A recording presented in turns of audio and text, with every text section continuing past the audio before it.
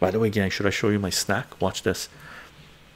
Winter is an amazing time for certain fruits. Eat fruits seasonally, right? This is persimmon. It's big persimmon, right? They, in the Western world, in Canada anyway, where I am, they usually sell the little persimmons. They're smaller like this, right? And you can eat them when they're hard. This guy is hard. You can't, if you eat this, try to eat this, it's gritty, it doesn't taste good, right? You can't eat this like this.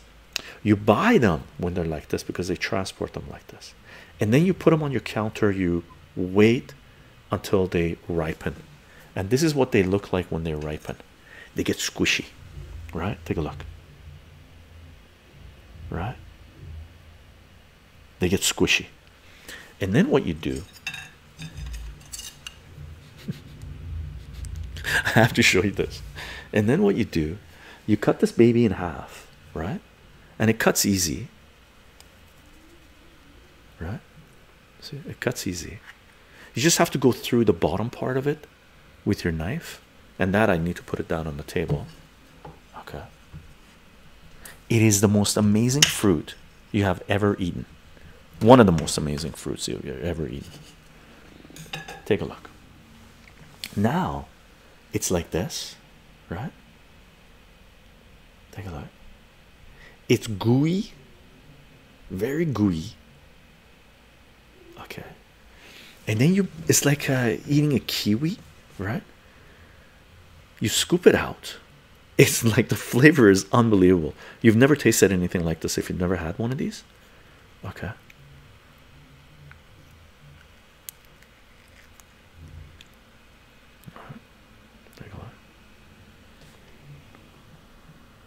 The texture is insane, like so good, very unique, very unique. It's called a persimmon, right? And this is the long version of the persimmon. The Persian stores have it.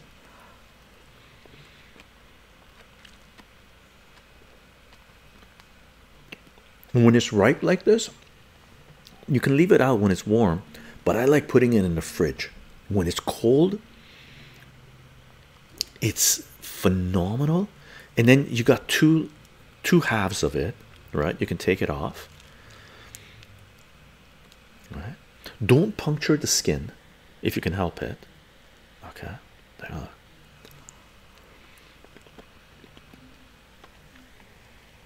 And then you can scrape the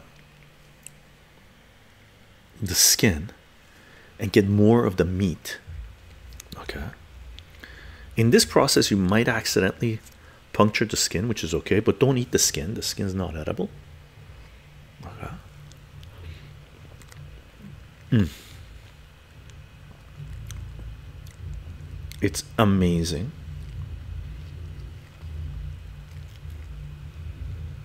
Have a napkin handy because you're gonna have a little bit of spillage, right? Well, a little bit getting on your hands anyway. Okay. It tastes, Temporary Priest says it tastes kind of like cross between peach and mango. Maybe texture. Yeah, texture of a peach and a mango. The taste is unique though. It's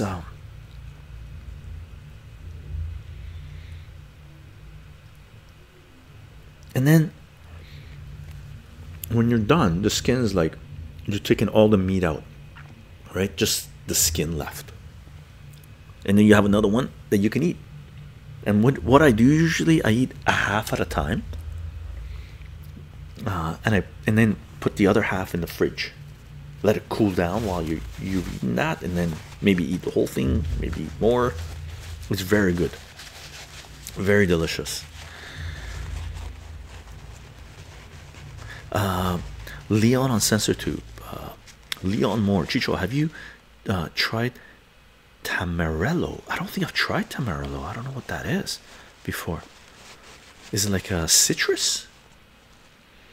Bannister, hey Chycho, came a little late. What fruit is that? It's a persimmon.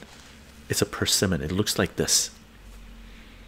These are the big ones. In Canada, you usually get the smaller ones like this, and the smaller ones you can eat when they're hard. These ones you can't. You gotta wait until they go ripe. They go squishy. Otherwise, it's really gritty. It tastes like crap, right? Yeah, there it is. Greg J has spelt it out on Sensor 2. Really delicious, really delicious. And of course, pomegranates in the winter. Tamarind, tamarind, yeah. Tamarind, in Persian we call it tamarahandi. It's like black. It's got the seeds, tart. You use it for cooking as well. Super good, super good, super good. Persimmons are good. Yeah, yeah, yeah. Dang, never tried before. Definitely gonna grab some. Yeah, yeah, yeah. Try some. Make sure if you grab the big ones, you wait until they're ripe. Okay, make sure you do that. Make sure you do that. Shoe blues, just broken skin. One would assume. Homeless row. And by the way, when you're buying these, don't buy any that are have what do you call it? Have bruises on them, right? When they're hard, don't buy any that have bruises, because the bruises will ripen way faster while the other stuff stays hard, the other parts. So you want to buy these when they're not bruised, no cuts to them and stuff, because you want it all to ripen sort of together. You don't want one part to ripen, the other part doesn't. Okay.